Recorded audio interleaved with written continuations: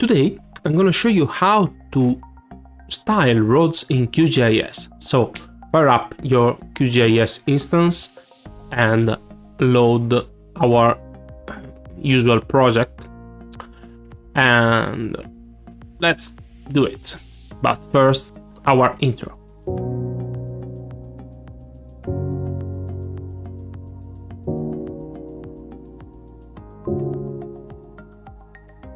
Okay, now QGIS is fired up.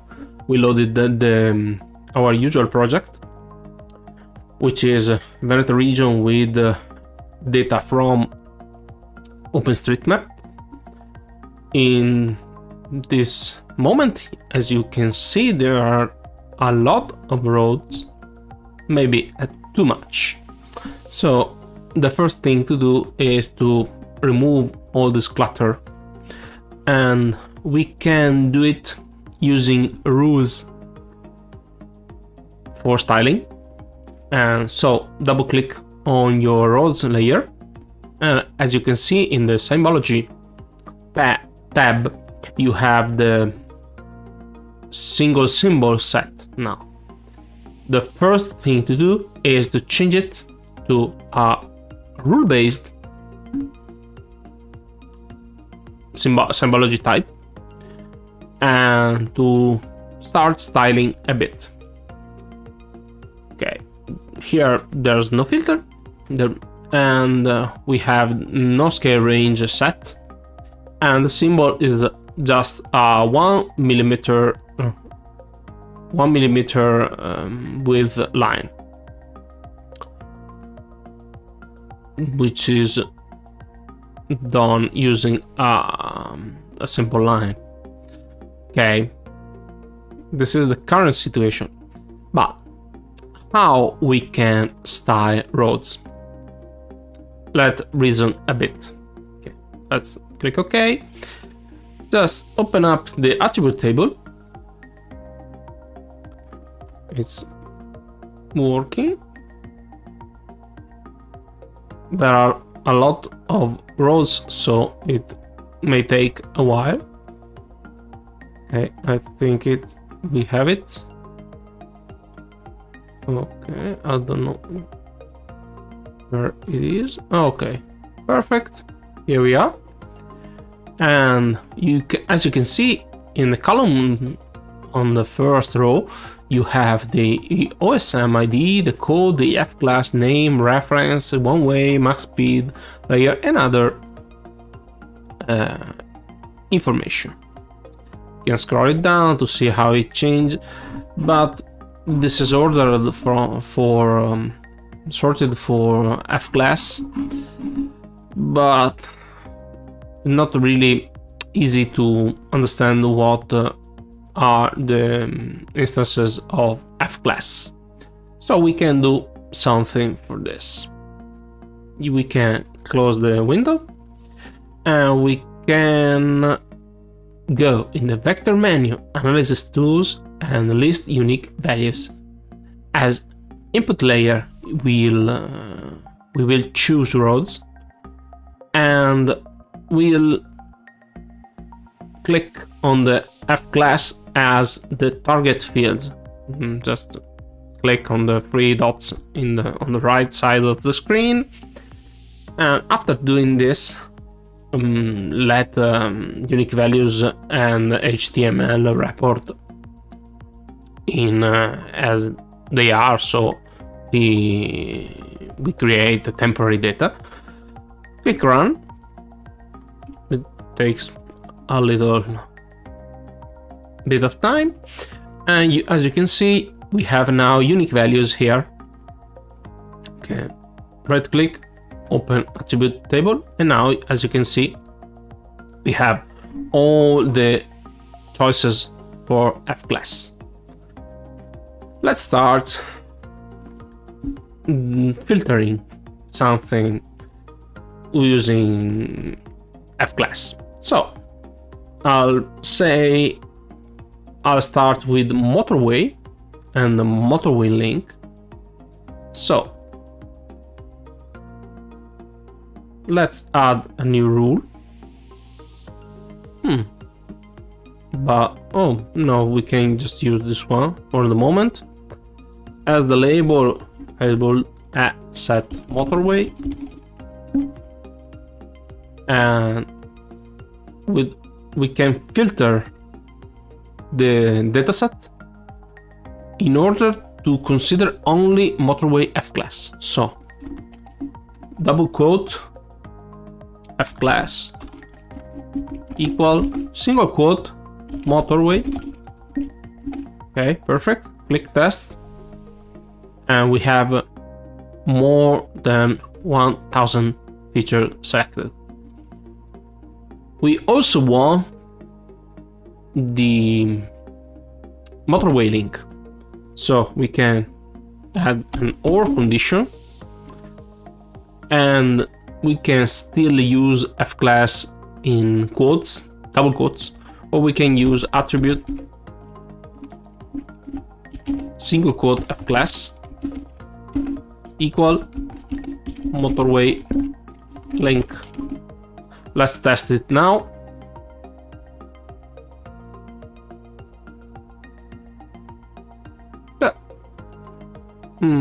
Motorway link. Okay.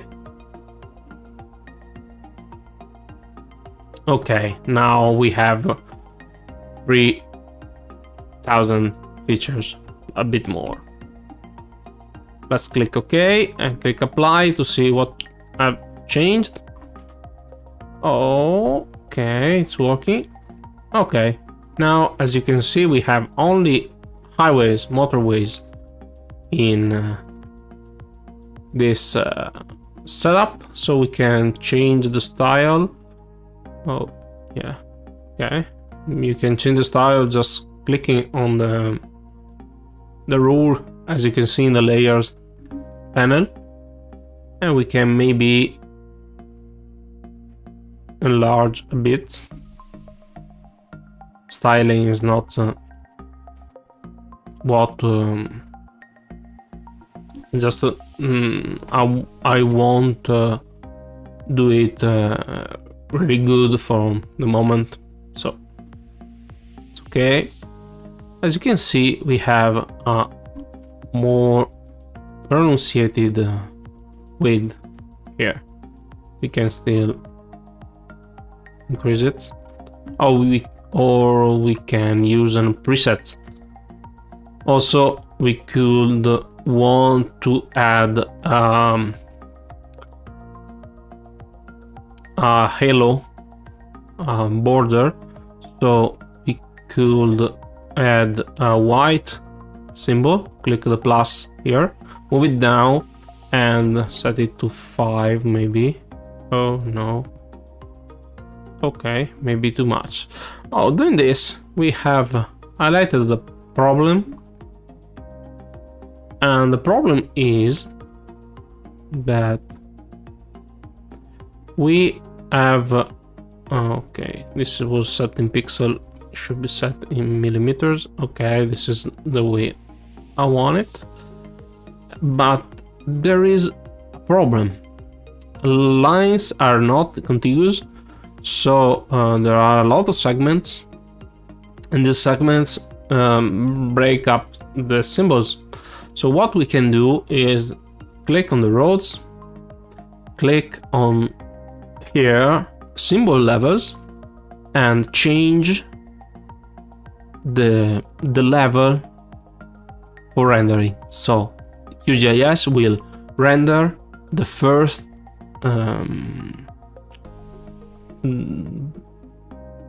we have 2 layers here, one for symbol, and QGIS will render in order by the symbols. So if we set 1 to the second layer here, so the black one, it will fix all the stuff. Okay, now it's perfect. Okay, good. Almost good. We have to work a little bit on the styling to have it perfect, but not the way we wanna work now. let me see if I can fix something. Okay, now it's 4 meters at scale. You can change this to get proportion used by scale. So if we have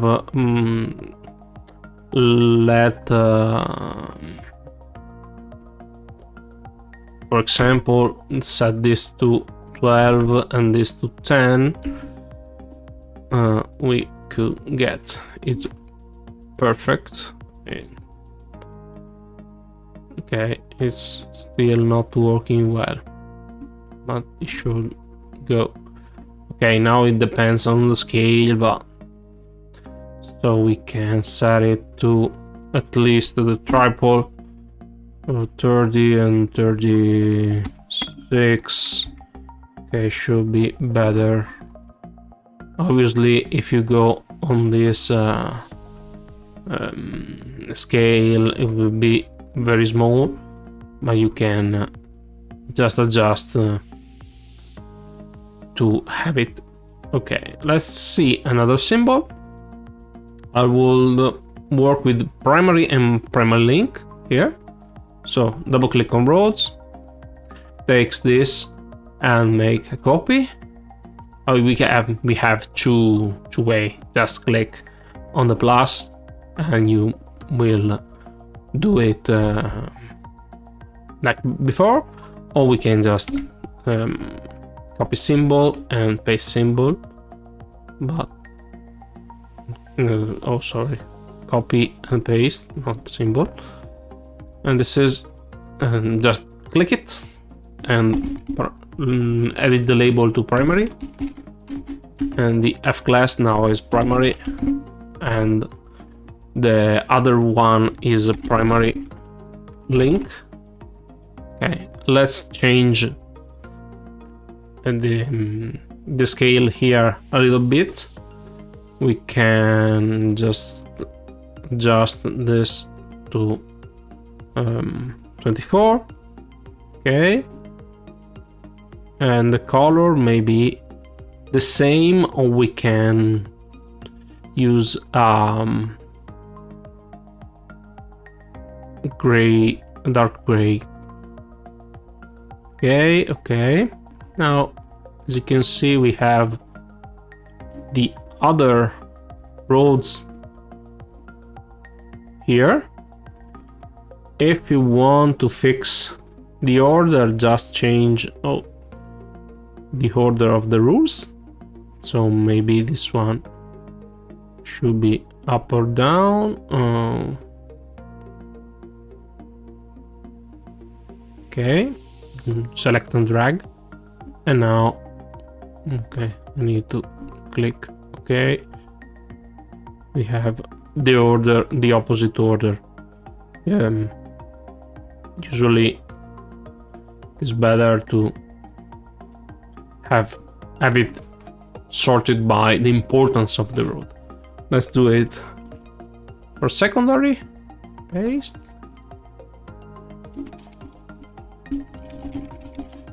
Okay, secondary link.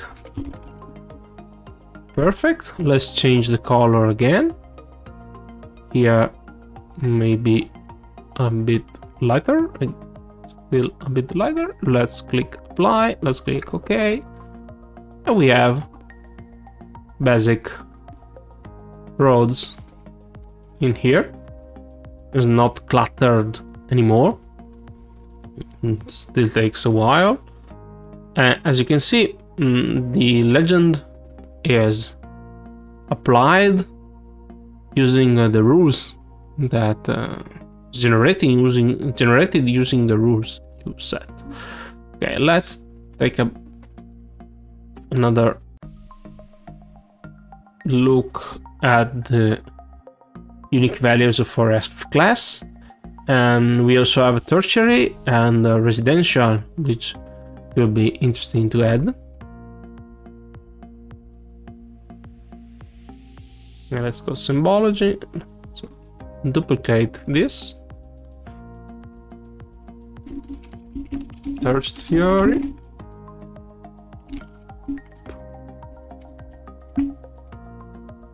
Okay. Okay. Oh. Tertiary link. Still doing it. Okay. If we click on the arrow, you will get this picker. If you click on the color, you will get this one, which is actually better in our case. So, okay, now we have a lot of roads here, and everything is less cluttered than before. Now we should, I think, for the tertiary road, we can remove the white border. It's a bit slow because this styling is not filtering on the data, so every data should be QGIS read all data and draw only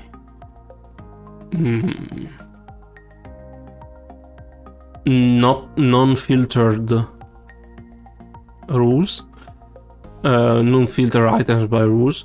Also, we can have a catch-all feature, so others, and we can make it